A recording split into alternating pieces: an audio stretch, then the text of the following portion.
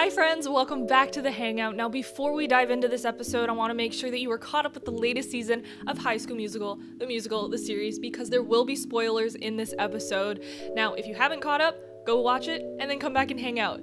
Also, this video is not sponsored, but I wanted to give a special shout out to Disney Plus for helping out and making these episodes possible. Now, let's get into it. Today we're hanging out with the talented actor who can play the mischievous, devious, maybe sometimes crazy characters from Claire from Days of Our Lives to now Lily on Disney Plus's High School Musical, the series. You will fall in love with her only to maybe hate her characters.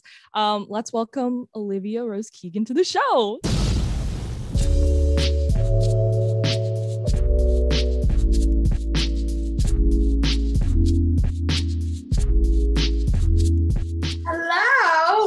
What an intro. Thank you. How are you doing? I'm doing good. I'm excited to be here. Like we were saying, I don't think I've ever been on a podcast before, but I'm an avid listener, so I'm very excited. There's a first for everything. So I'm excited that this might just be your first. Exactly. I got all your other cast members to do this as well, but we're going to start it off with the Ryan and Sharpay warm-up. Give me your best. Ma. Oh, so fun. Okay. Ma. I love it. And of course, I want to congratulate you on getting the 2020 Daytime Emmy Young Actors, oh my gosh, award. Olivia.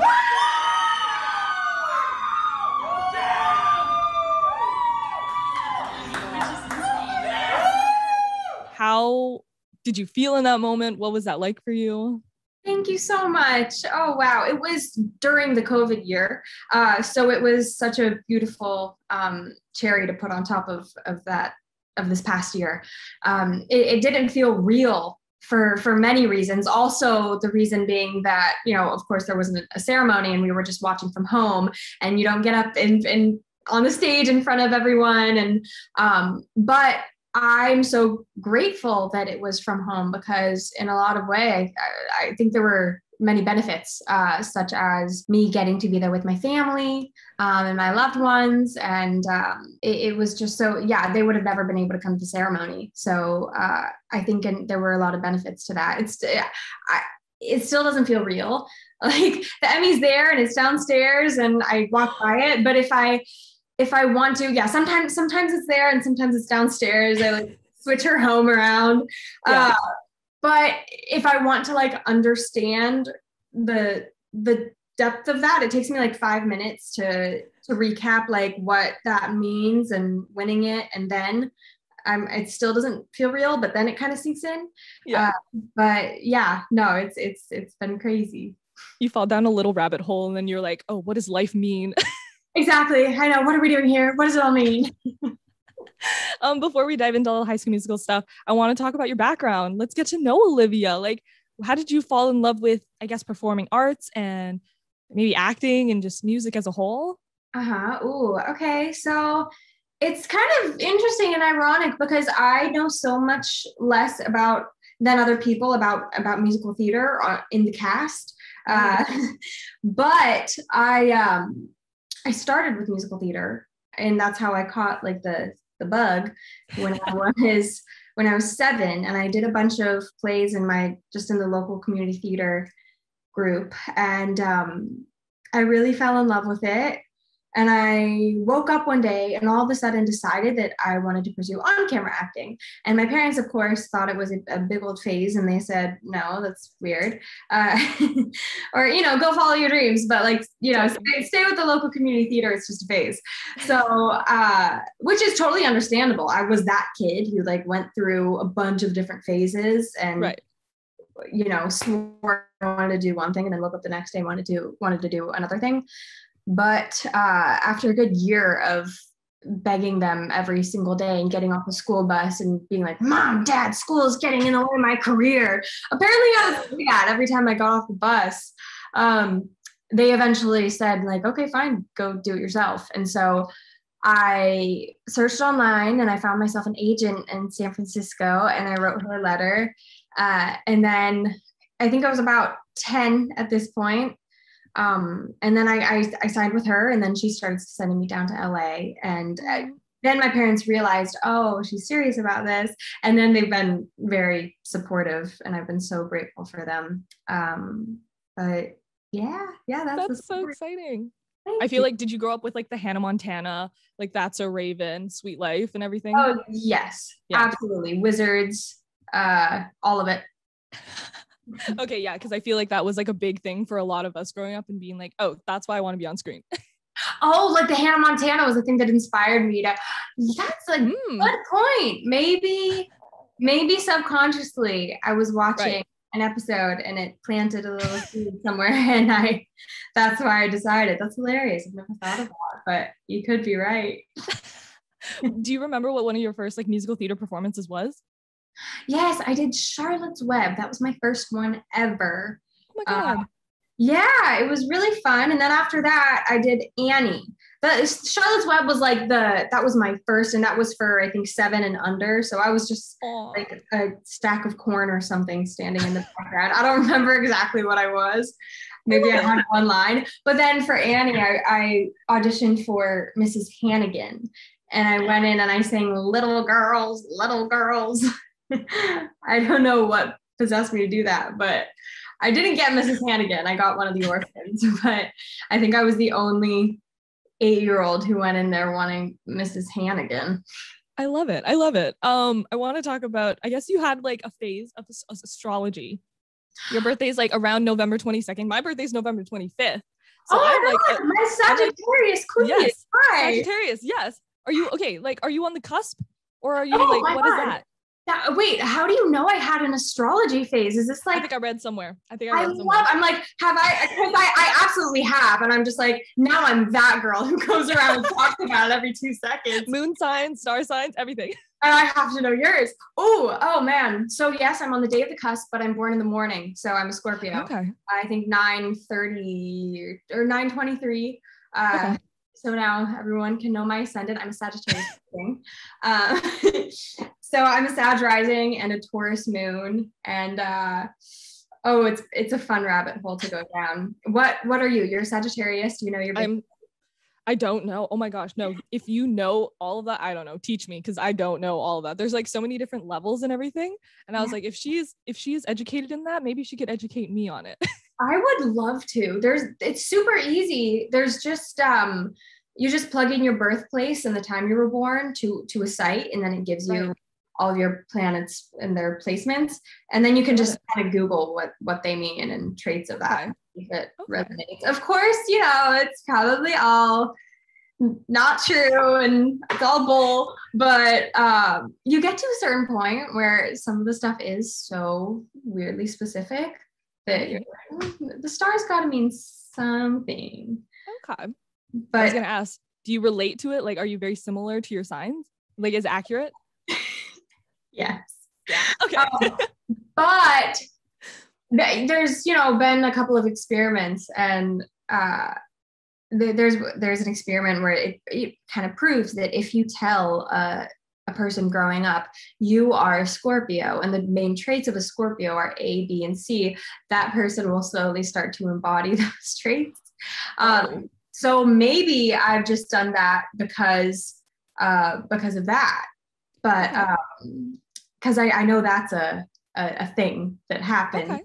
But I don't know. I think it's different for everyone. There's some signs where there's no common thread, and I know lots of different people of that sign, and I don't see any like particular common threads. It happens a lot with Libras to me. I don't know. There's just the fiery ones and everything. Yeah, well, Libras are air, and so I don't know. I know a bunch of Libras. Both of my parents are Libras, but there's no common thread. They're all like on different ends of the human spectrum with different personalities. But everything else, I'm getting creepily good at like guessing people's signs. I was working with a hairstylist a little bit ago, and she said something, and she was just like, "No one can guess my sign," and I said, "You're a Leo." And she said, "What?" Because I was right. And then she said something about her boyfriend. She was like, "Yeah, he was whining the other day." And I was like, "Oh, is he a Cancer? Is he a Cancer man?" And she was like, "Yeah." That's a superpower. I feel like that's a superpower. I guess it's getting kind of scary. but I guess maybe it is my superpower. I love it. Okay, let's talk about Days of Our Lives before we dive into High School Musical.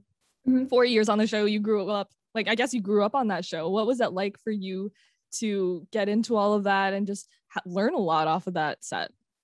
Oh, I think I learned like everything that I know from that set because I did grow up on that set and they saw me go through all my awkward phases.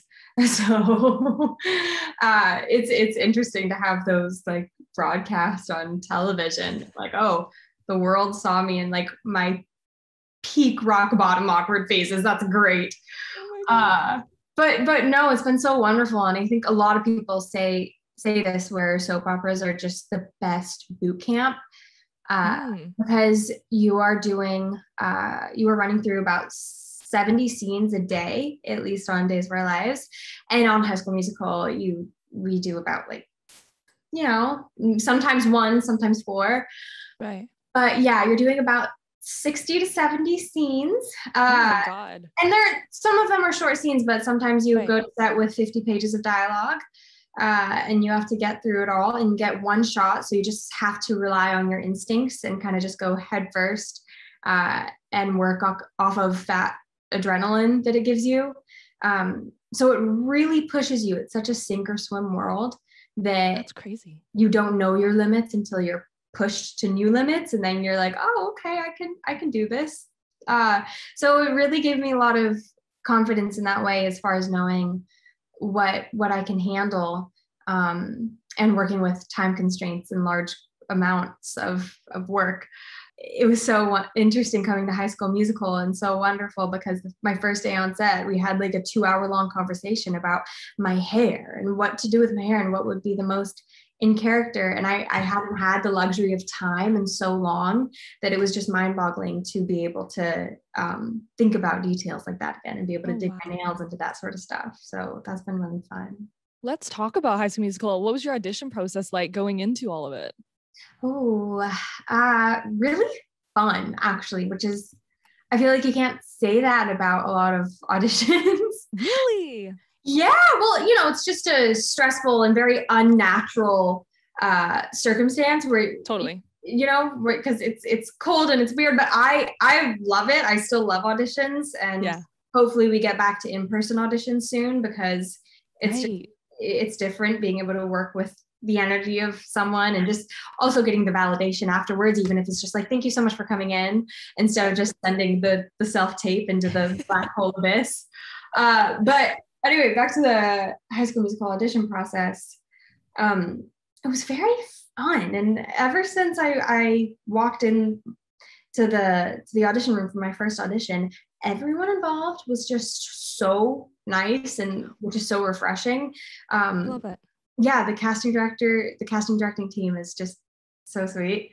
And the callback was at the Disney building that I've been going to since I was like a very young girl. And it's so amazing to finally like have gotten one of those roles, because I've been going to that building for the callbacks like so for a long time now. And so it was a full circle moment, and I couldn't be happier as for the project that it worked out on. But there were other people there auditioning for Lily, and we all just chatted for 5 hours and became really good friends. And it was just such a sweet, collaborative environment overall. And I met Roman that day because they also flew him in, and there were other Howies there, and we all just talked. I remember Dara and her mom were both there, and they're both magical people. Did you have an audition song? What was your audition song?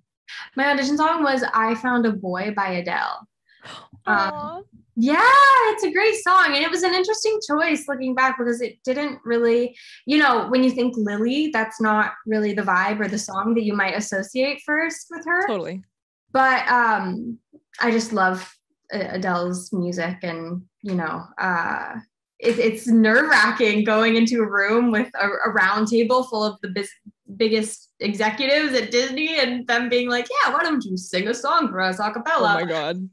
But it was really fun. And all of them, everyone in the room and everyone in the waiting room could not have been kinder and more welcoming all around. Oh, that's so good to hear. Your character Lily is described as violently competitive.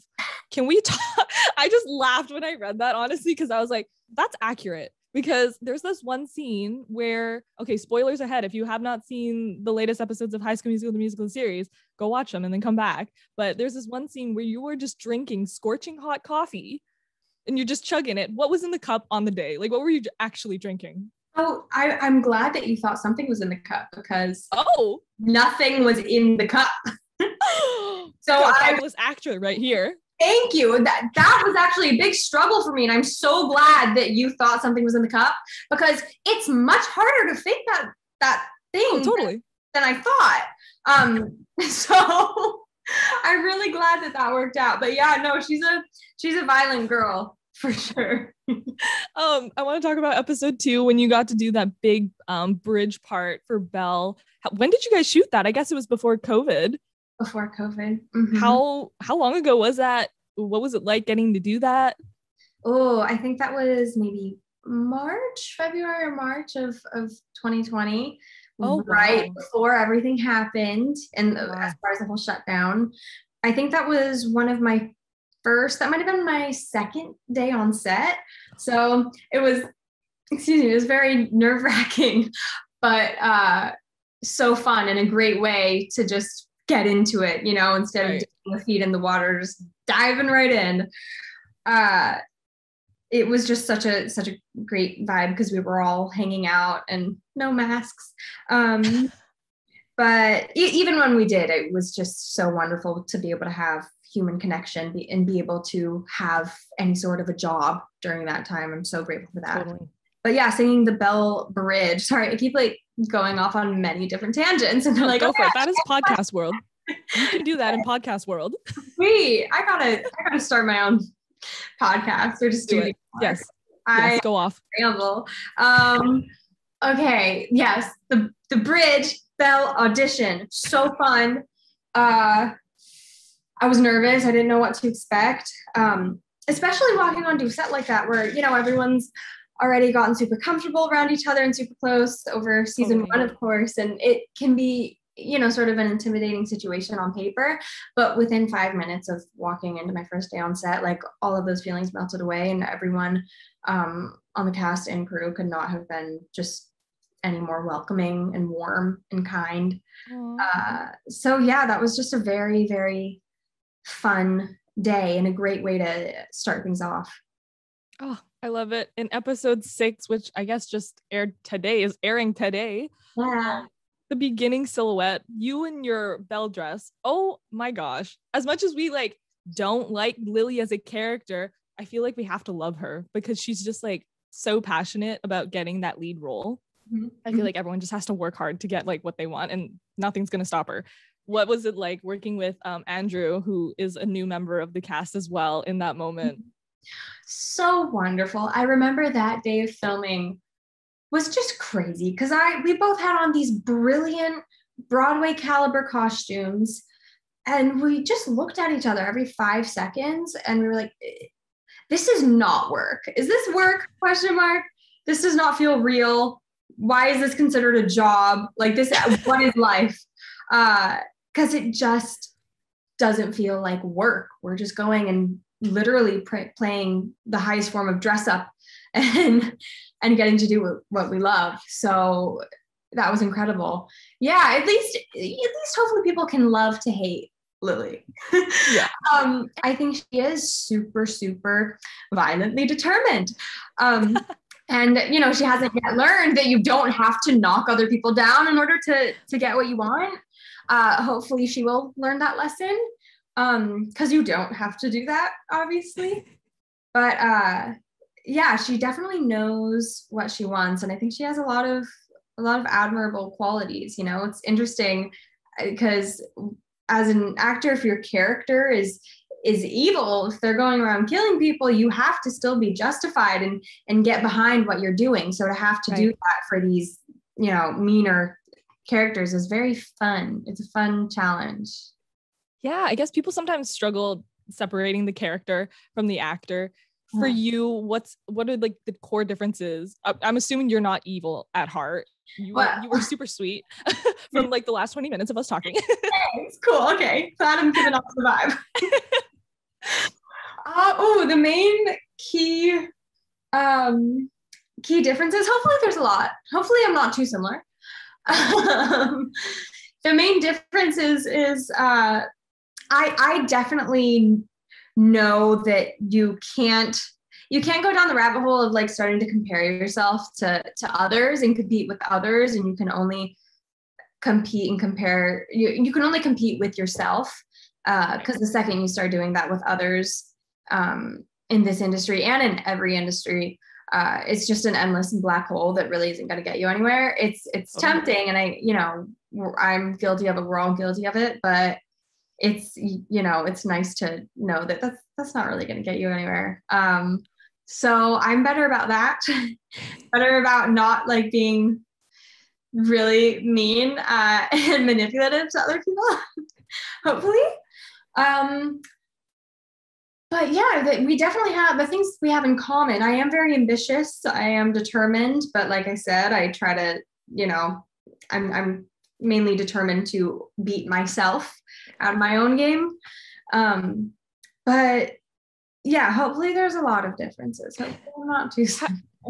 How do you sort of prepare to get into that like schemy mindset then when you become Lily? Yeah, well, that's the thing. You have to justify why you're doing everything. So when I'm, being a major not nice person to all of these wonderful, beautiful people in the cast, the wonderful thing about acting is you can say anything you've ever wanted to say to anybody you've ever wanted to say it to. So it's just a little switch of the person you're talking to and their name. And then you're like, oh, great, I get to finally purge my demons with this person. So the magic of imagination comes in handy for sure. It's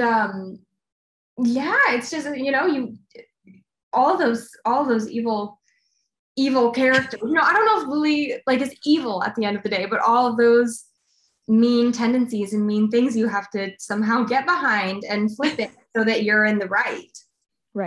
So that's mostly how I do. So when I'm saying these lines, I'm not being like, ooh, time to scheme and be evil. It's like, hey, you did me wrong, and now I'm gonna bully you for it. Yeah. I love it. I feel like going back to you and Andrew, I feel like Antoine is Lily's like LeFou to your Gaston. Oh yes, that's a great analogy that I haven't connected those dots before. That's exactly what our relationship is. He's just my little minion. It's not great the way I treat him, but it's so fun, and working with him is just so fun. And I think everybody should just pay attention to Antoine. If he's in the background of any scene, I promise you he will be doing something so funny.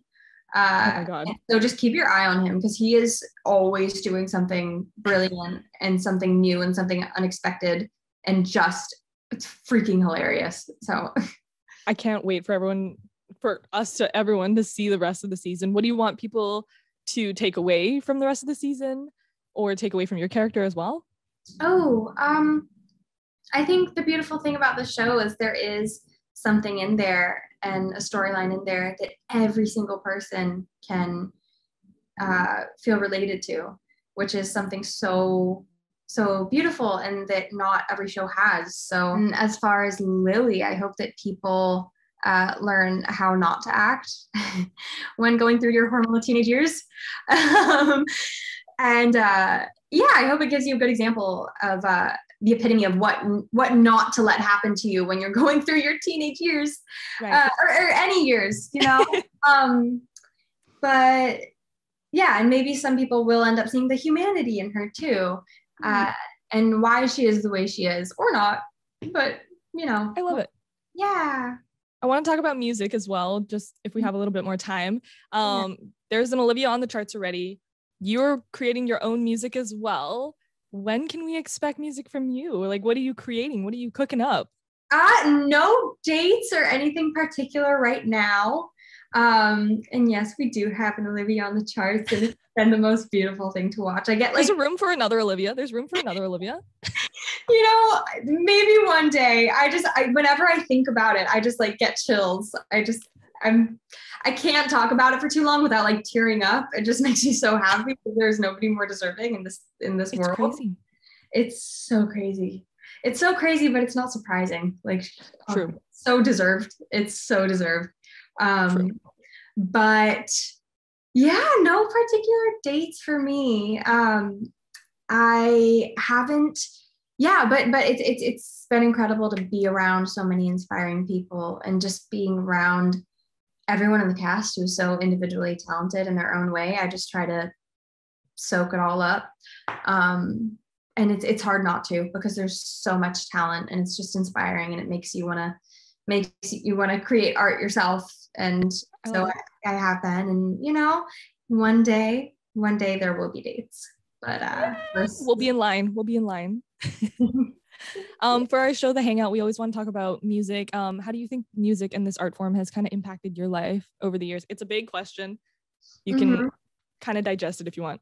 That's a big question, but a great one. Like, how has music impacted my life in general? Yeah, or maybe in a specific way too.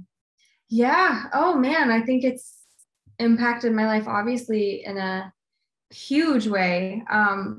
It's like the universal language. And I think no matter what you've been through in life, you know, if you haven't been through heartbreak before, but you've been through a friend heartbreak or a loss of any kind, or a happy feeling, it's really just the universal language, which is such a beautiful thing. Because you look at Olivia's music, and you know, and that made me think of the SNL skit where you have these, you know, 30-something-year-old men being like, yeah, you know, that song makes me cry. It just reaches so many people in so many different ways. And it's just, yeah, I've never, you know, it really helps you not feel alone, I think, because whatever you're going through, you know, obviously it can make you feel alone, and you can listen to a song and maybe they didn't go through the exact thing that you went through, but it still speaks to that and makes you feel much less alone. So yeah, maybe that's a good thing that it did. A good answer. I love it. Thank you. That was Olivia Rose Keegan on The Hangout, guys. Thanks for listening. Thank you. Thanks for hanging out. I hope you enjoyed this episode. Leave us a comment and review on our YouTube, Apple Podcasts, Spotify, or wherever you're tuning in from. Make sure to like and subscribe as well so you know when new episodes come out. I would also really appreciate it. You can follow us along on all of our socials at The Hangout CA. That's it for now. We'll see you next week.